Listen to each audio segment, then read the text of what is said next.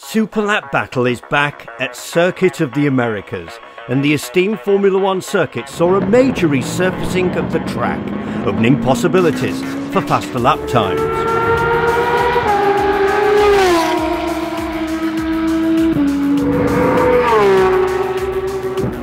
Levelling at the apex of turn 12 was addressed, as well as indentations at turn 2 and 10. This year's Superlap saw many new competitors and was bound to see records fall. So the question stood, who would beat Life Motorsport's 2021 overall record of 206.432? What's up guys, my name is Dai Yoshihara. I'm here at Circuit of America for Super Lap Battle, and this is my first time driving this track, and so far it's super fun. I am driving this Civic Type R from Spin Sports, and also I'm driving the SLB Motorsports Town 14 Tesla Model 3. The problem of the Tesla is we can only do like one lap a session, and we can do only 2 sessions a day, so it's very challenging. It's a different type of challenge. We're in unlimited class, but as far as competition wise, it's not gonna be super quick, so we're going just as fast as possible for the Tesla time. And also Spin Sports FKA, this is for endurance racing, so it's not really made for the time attack, but we try to do the fastest time with this car. So yeah, so far I'm having a really good time, and hope you guys enjoy as much as I do.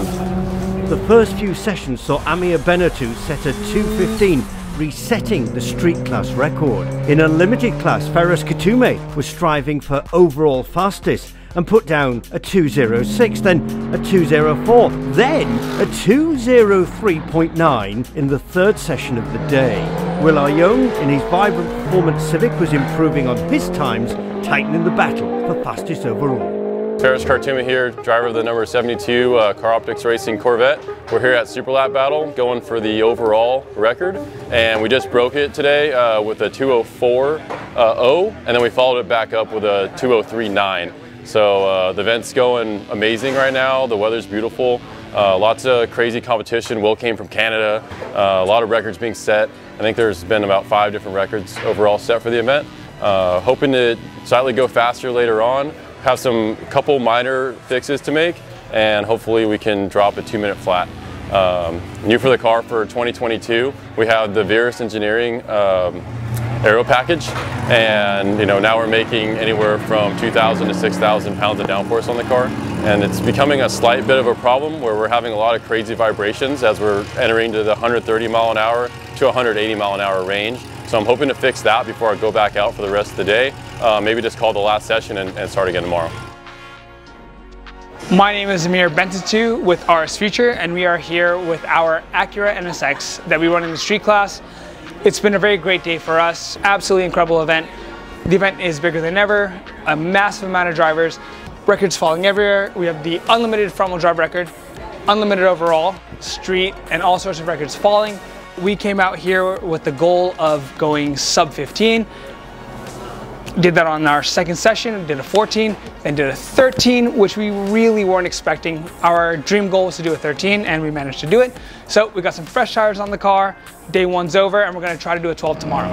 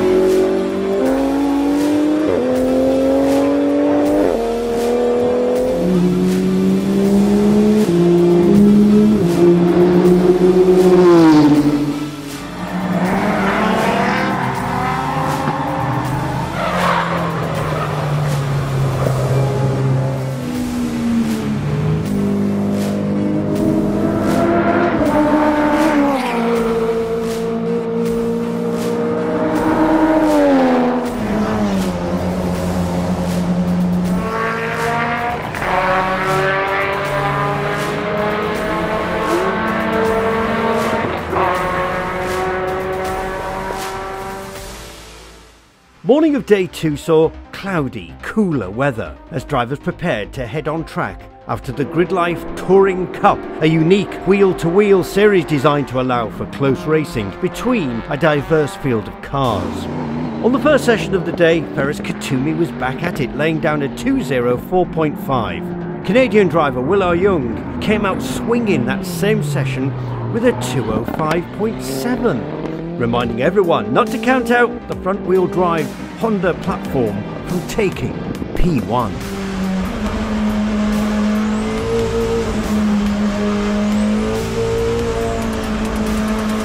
I'm Will Young. I'm here at Super Lap Battle USA at Circuit of the Americas.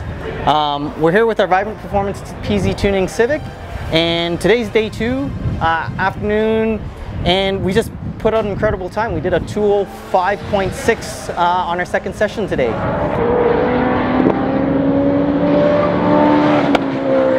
Absolutely blown away. We had to work late through the night. You know, the crew did a fantastic job. We noticed the OEM casing actually had a crack inside it. So we took the time, we did bring a spare transmission, and we just took the time to actually change over that transmission. And it's worked great all day. Just super excited to be, you know, here turning laps again and absolutely just improving my times all day long. Jacketing here. We're at COTA Super Lap Battle 2022. Having a decent time. We brought a lot of our customers and friends and family out for this one. Yesterday, all day, was struggling a little bit with the settings and stuff. Stuck at a 16.0. And then Amir went on and laid down a stonker of a lap 13.8. 2:13.8. Smashed our record by like a good 4 seconds just to rubbing in it, you know. Felt defeated, but came back, made some changes, and we did our best. Too bad? No, they shouldn't. Hey, something's leaking. Hear this? Yep. Tire's leaking. No way, dude. All right, let's get it in there and jack it up quickly. Get it in there. Get it. Unfortunately, we also lost our good set of new 295 AO52s. That was supposed to be our today's go set, and ended up having to be stuck on some 275 4018 9K CR1s. Doing our best with it though. We lowered our PB by about a second, so we're at a 2:15.0 now, and I still think we have a little bit more time left this afternoon to find. So over the winter, we at PhD kind of took a little bit of a break. Alex and I both went on some vacations, just try to clear our mind after a really long season. But I think the guys at RS Future really, put their hammer down and did a lot of development work in a very short period of time, and the result speaks for themselves, Props to them, they did a really great job. Big fan of their work, and really the rivalry drives the series forward, A couple years ago, we were only here running 221s, 222s as winning times. Last year it took us 17. This year it's now a 13.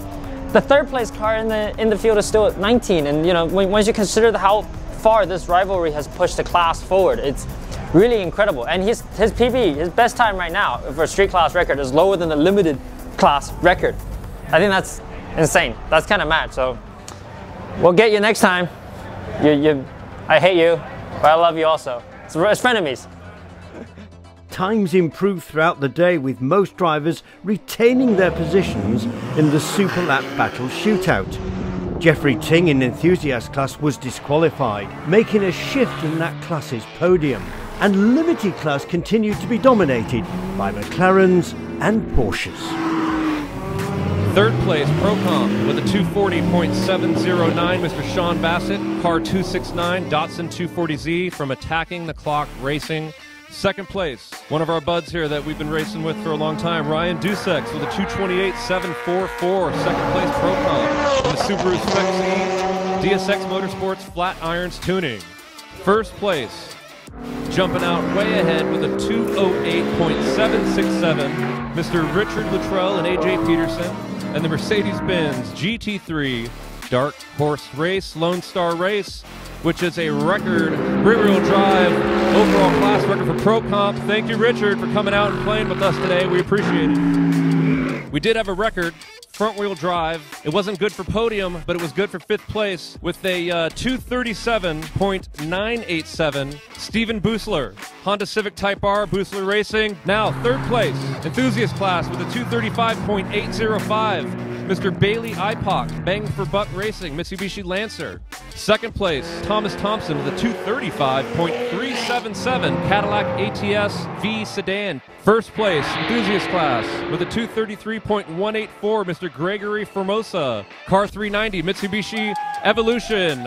Third place, limited class, Gabe Zamora with a 217.071 in the Porsche GT3 Studio RSR, all the way from California, I believe.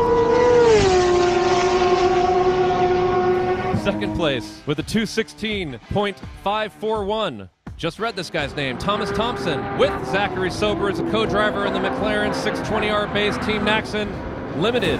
First place, new rear-wheel drive record, class overall record, 214.754, Mr. Andy Hollis, McLaren 720, one lap McLaren. So we have a new front-wheel drive record, street class with a 225.806, Nicholas Kors and Alex Artiet. Car 79 Honda Civic SI PRL Motorsports. That's a new front-wheel drive record. Now, third place with a 219.879 Thomas Smith Racing Subaru. This is a new all-wheel drive record for street class. Congratulations, all-wheel drive record for street class. Good for third place this weekend at Super Lap Battle 2022. Second place, a familiar face with a 215.040 Jackie Ding and Alex Lee. Toyota Supra TA90 PhD Racing with a 213.894, which is definitely a class record for street class and rear-wheel drive. Amir Bintatu from California, RS Future Koyarad, Acura, NSX, come on down. 213 is very quick at this circuit, very quick. Unlimited class, third place with a 211.776, Mr. Mark Austin and Cameron Lawrence, Mad Joker Racing, Porsche 911 C2. Second place, which is a record for front-wheel drive in unlimited class.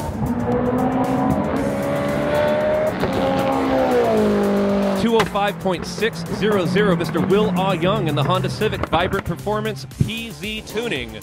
First place with a 203.974, King of COTA, Ferris Kartoumi. Come on out, King COTA Car Optics Racing Chevrolet Corvette. Overall class record.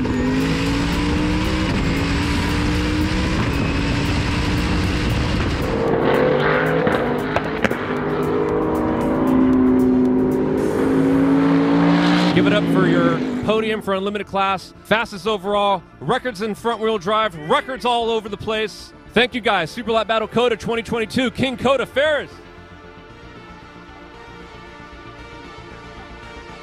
Thank you for watching. Please subscribe and keep chasing that perfect lap.